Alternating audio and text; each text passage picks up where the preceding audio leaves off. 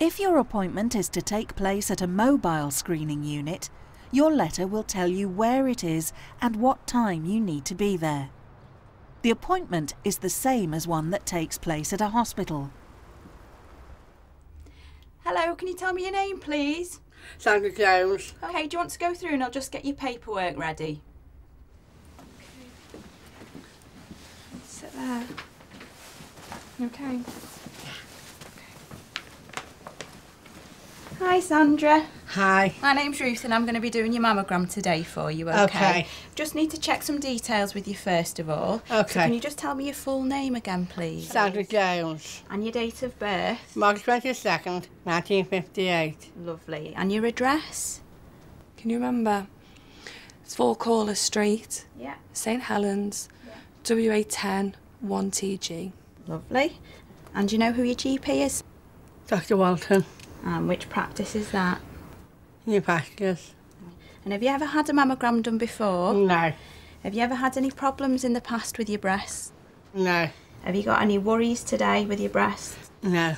No operations on or near your breasts? No. And do you take HRT? No, she doesn't. OK, Sandra, would you like to come through into the changing cubicle with me? Then we're going to see me nude. No one's going to see you nude today, OK, apart from myself, and we don't allow gentlemen on the van, all right? So do you want to follow me through? Okay. OK, if you pop into the cubicle there for me. Okay. OK, Sandra, would you like to just undress to the waist for me? And then if you put your blouse back around yourself, wait in the cubicle, have a seat, I'll be back for you in a minute, OK? Okay. Gowns are not available at mobile units, so it's always best to wear a blouse or jumper with trousers or a skirt. It makes getting undressed easier. Plus, you can put your top back on before the X-ray takes place. OK, Sandra, are you ready? Ready? Right, now would you like him to come through with you? No, thank you. OK, do you want to follow me through? You want to come through?